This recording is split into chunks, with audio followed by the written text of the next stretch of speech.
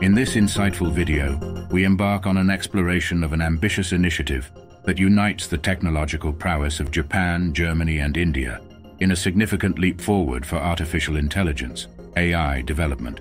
If this is your first time watching the iRenaissance channel, make sure to hit the subscribe button and the notification bell for our new videos coming out. Thank you for stopping by. Let's jump right in. Far from being mere speculation, this project has the potential to redefine the trajectory of AI globally. Let's dive into the details of this groundbreaking endeavor, spearheaded by OpenAI, a leading figure in AI innovation known for its contributions like ChatGPT and DALL-E.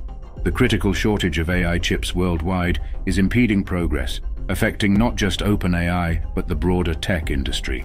Sam Altman, the visionary behind OpenAI, proposes a comprehensive strategy to overhaul the semiconductor industry, aiming to massively boost AI chip production through collaboration between chip makers, suppliers, and consumers.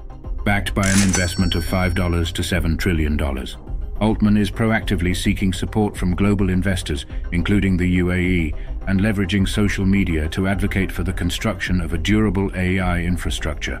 This infrastructure is envisioned to support the exponential growth of AI, addressing its voracious need for data processing and power consumption.